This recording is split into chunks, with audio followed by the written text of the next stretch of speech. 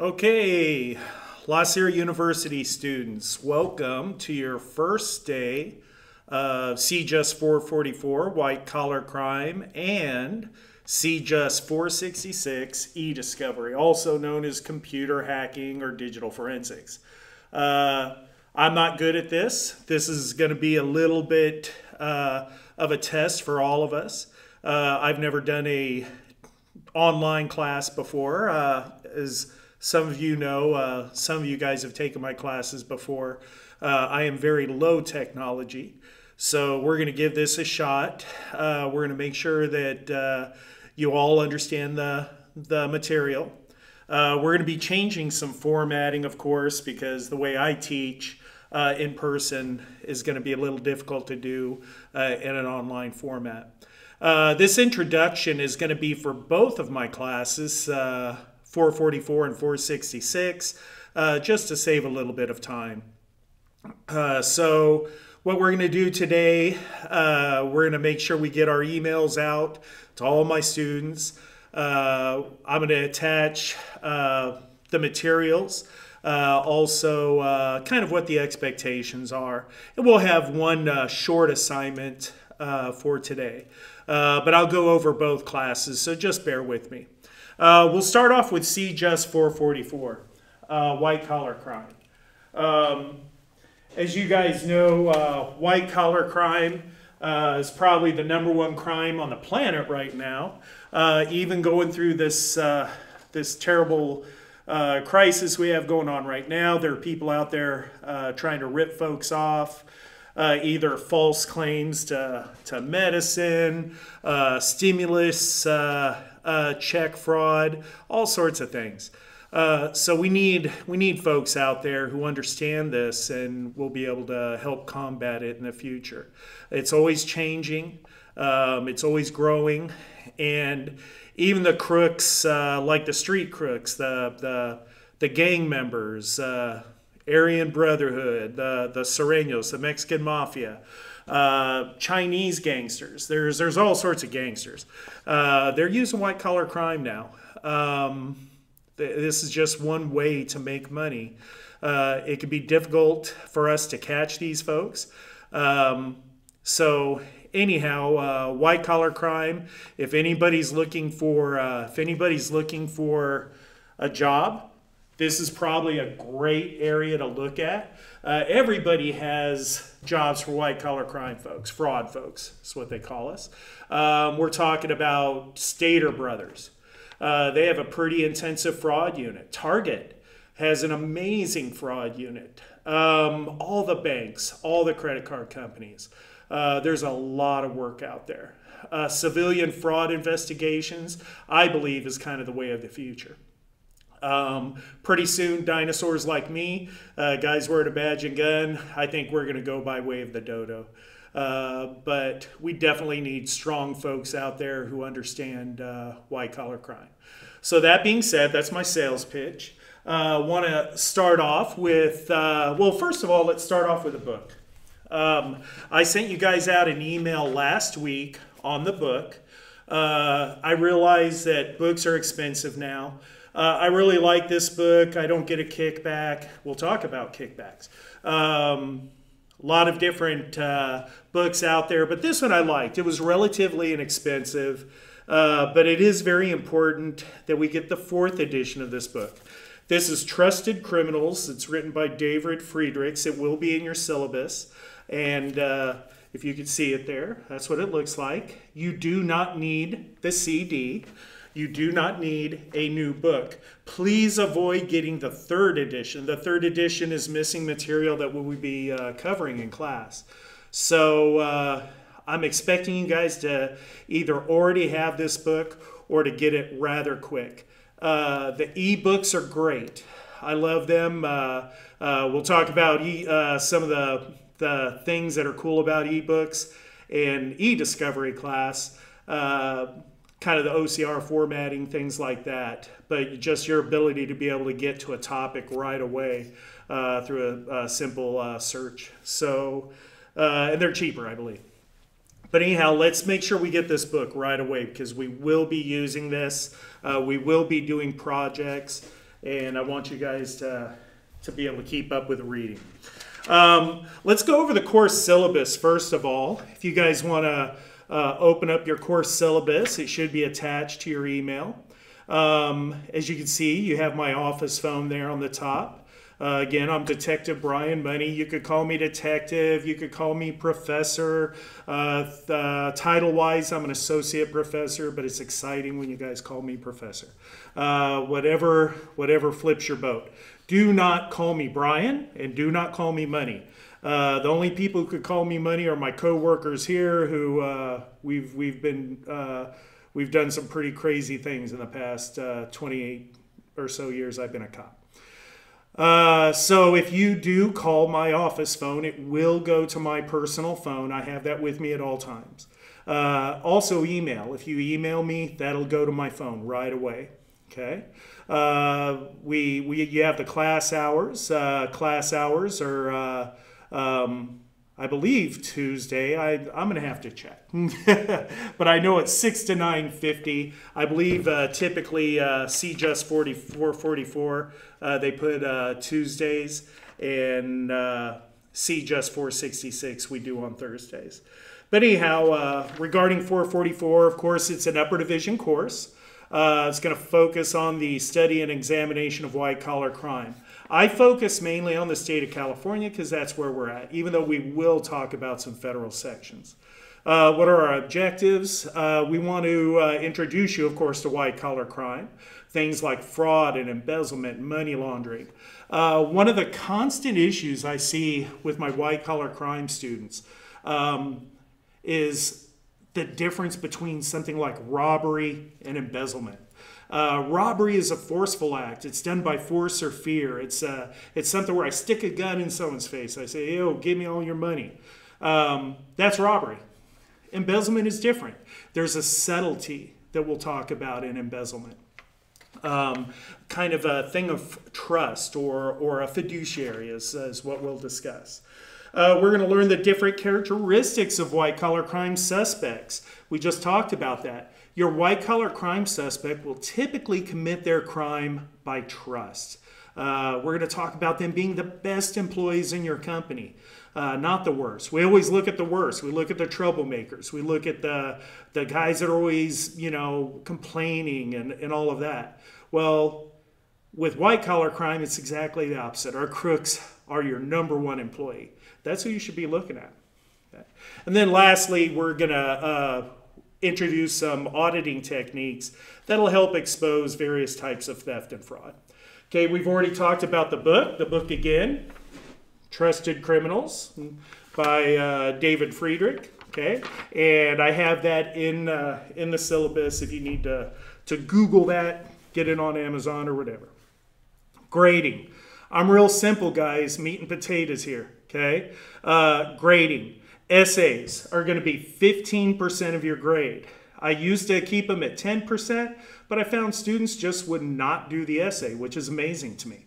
They basically would say, well, B's good enough. Well, a few students have learned that wasn't a good decision because, if they end up getting a B with their overall grade, despite the essay, now they end up with a C or sometimes even a D. You don't want that. Don't be that guy.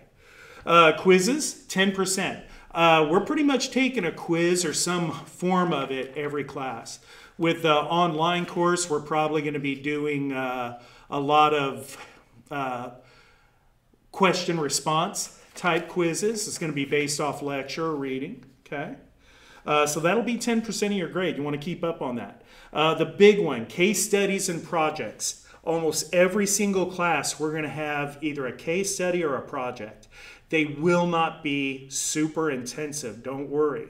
I want concepts, but I want some good responses, and I want some well-written responses. If I ask you to give me, an explanation over a topic, and you give me 5 words, you're probably not going to do well. Okay, I want you guys to put some thought into this, and we'll discuss those projects as they come up. Tests are going to be 20% of your grade. Okay, so the tests are going to typically be connected to your quizzes. So questions that you've dealt with with the quizzes, your tests are going to be very similar. The final is still cumulative, so everything builds on each other, okay? Attendance. I don't know that we'll be able to really take attendance per se in an online class. However, I will require responses from every student. If you don't respond within the allotted time, that will be considered an absence, okay? So I'm going to give you guys plenty of time to respond to these. Okay. A, 90 and above. B, 80 to 89. I'll basically, if you end up with like an 89.7, of course I'm going to give you the A, okay? C's 70% to a 79, D 60 to 69, and of course F is 59 and under. Goes on to essays, and by the way, this is going to be similar for both classes. The essays, you have to write it in MLA, guys. Do not write this thing in some weird makeshift format. Some guys like some of the different APA models and stuff. I would ask you not to, only because it's more difficult, and the material that we're covering isn't really conducive to APA format. The essays I'm going to be assigning, no reason for you to do that. We aren't getting into the criminology concepts, the science part, okay? But you need to see how to write a paper in MLA, okay? And you can't just make it up. So there's plenty of sites out there that'll help you do that, okay? If I say minimum 1,500 words, that means 1,500 words or more. If you write a 1,500 word paper, that's minimum. So you'll probably get a minimum grade.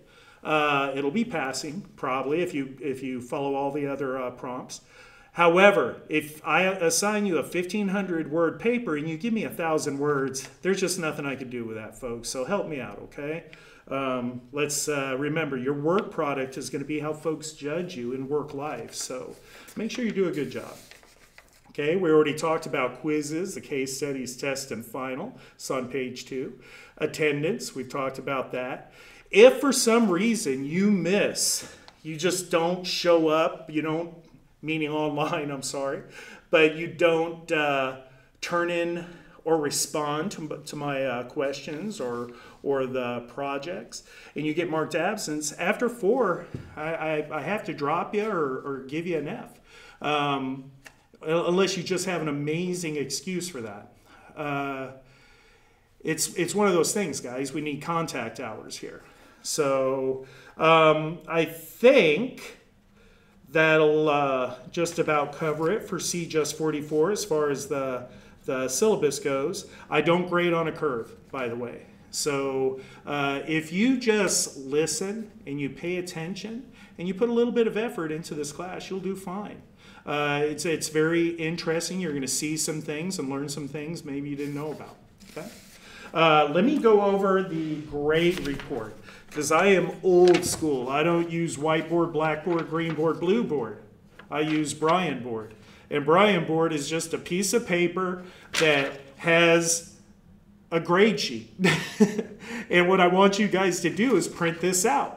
And as you get a grade, you're going to mark down what you got on that assignment, whether it's a quiz. If you, for the projects, every project is going to be worth 1 point. And remember, we're going to have a project almost every single class, including today.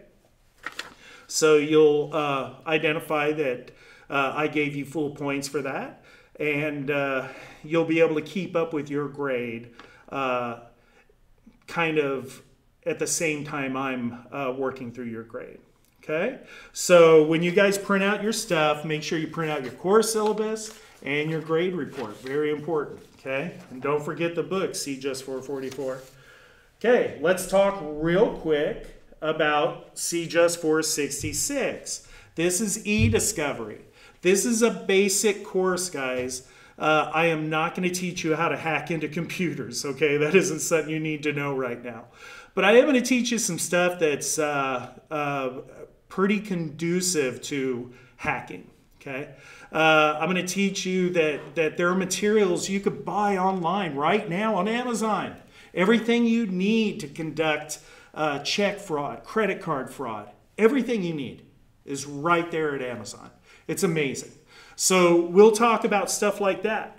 We're going to talk about the language of fraud or e-discovery, especially when you're dealing with like e-forensics, what they call electronic forensics. We all know if a bad guy shoots a good guy, blood's going to go all over the place. So they go out and they get those blood splatter analysis and evidence techs, and they come out and they measure and do all that kind of stuff, and the Stiggy-Wiggy valve and the Flimmer-Flammer tube, and they figure out what happened, okay? E-discovery is a little bit different.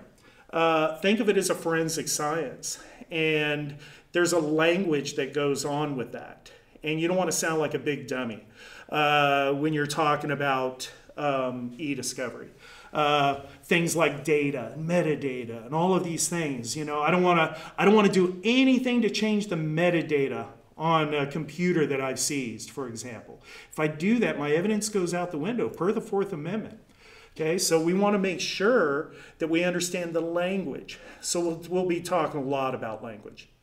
Remember, this is a basic introductory course. Okay, the book.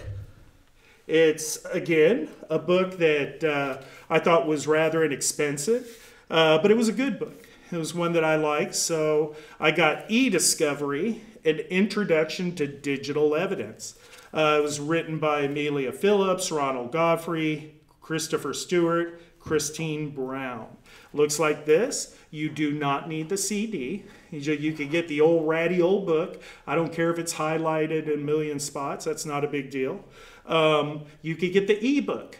Again, they're a little cheaper, easier to get. Okay, but we need to have this book. Again, CJUS 466. I sent you out emails on this. Hope you guys have either acquired this book or in the process of. Okay. We'll go over the course syllabus for CJUS 466. Okay. Generally, this class is on Thursdays from 6 to 9:50. This is an upper division course that focuses on the study, examination, investigation of techniques utilizing the processing of digital evidence. You're going to learn basic storage methods and how to execute the safe extraction of digital evidence. There's a certain way we acquire digital evidence from digital modes. Things like computers, PDAs.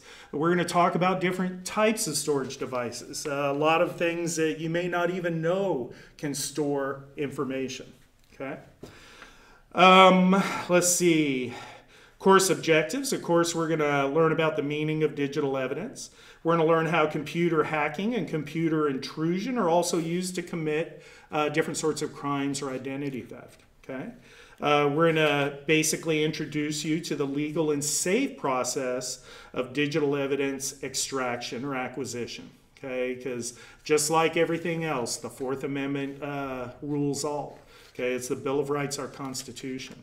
Okay, we talked about the book. As with 444, same thing. Your essay, 15%. 15% of your grade. We will have one essay for the course. Quizzes. What the heck did I do here? Okay, quizzes. We're going to go with 10%. Case studies and projects, 25%. And then test, 20%. The final, 20%. And again, attendance, 10%. Okay? Same grading criteria as with 444, so I don't want to bore you guys with all of that again. Okay? The biggest thing here is making sure you guys keep on top of your lectures, keep on top of the projects. What I don't want to have happen is I'll generally give you a lot of time to complete a project, probably the entire week, obviously. But if I say, okay, it's due at 6 p.m. on Thursday, don't send it to me at 6:15 on Thursday. Don't send it to me at 6:30 on Thursday. I'm going to start marking off on that. At some point, I may not give you a grade altogether. Okay, I'll give you guys plenty of time to turn these things in. What I want is when you do send me something, any sort of paper, grade, quiz, I'm going to give you a response, basically a confirmation response. And if you don't receive that confirmation response, it's going to be your responsibility to get a hold of me and let me know, hey, Detective Money, I haven't received a response yet. Okay. What I don't want to have happen is have you guys come back and say, oh, yeah, I sent it to you. What happened? Okay. I was in college. I was in college a lot. I know the games. Okay, so let's try to keep everything on the straight and narrow. Again, I know this is going to be a little bit difficult for everyone, including me, but I think we could get through it. Most important is for you guys to stay safe, to really, really, really focus on your school in a safe environment. There's no reason why you guys can't collaborate. I'm all for that. This course, all my courses, are all about collaboration. The final and the test and all of that, I mean, I hate to say it, unless I see someone just full on copying another person, then we'll have issue. Do not plagiarize. Okay, I'm really big on that. There's no reason to plagiarize. It's really silly. If you're using sources from another person, then just give them credit. Say, hey, yeah, Detective Money said this, or Joe Schmuckatelli said that. Just source it. If you source it, you're good. But if you try to say, oh, look what I did, and I find out that it was someone else's work, well, it's borderline criminal almost. I mean, I hate to say it that way, but I want you guys to realize that's how serious it is. Bear with me, guys. Shoot me emails. Give me a phone call. I will answer your questions. I am still working, as you guys would guess. We're kind of, pedal to the metal over here. A lot of stuff going on. For those of you who've taken my domestic violence class, those darn things are up in the stratosphere right now. Everybody, they're cooped up together and tempers are flaring. So we're dealing a lot with that, and all the way up to and including homicide. So I'm still here at work. I'm still working, but I'm going to make sure I'm 100% committed to you guys. Please get your work done. Please come to me sooner than later.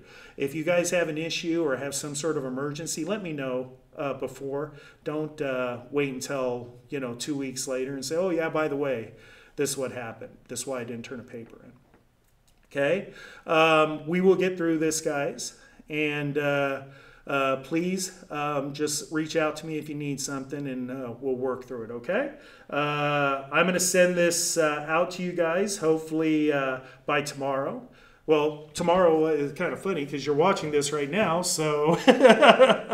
Okay, let me restate that. I am going to send this out to you March 31st on Tuesday before our class starts. So... what I'm going to do is I'm going to give you the prompt for both classes. If you guys, it's going to be in the written email I sent to you. But the prompt's more or less going to be, tell me what you think, CJUS 444, tell me what you think white-collar crime is. Don't Google it. Don't look in your book.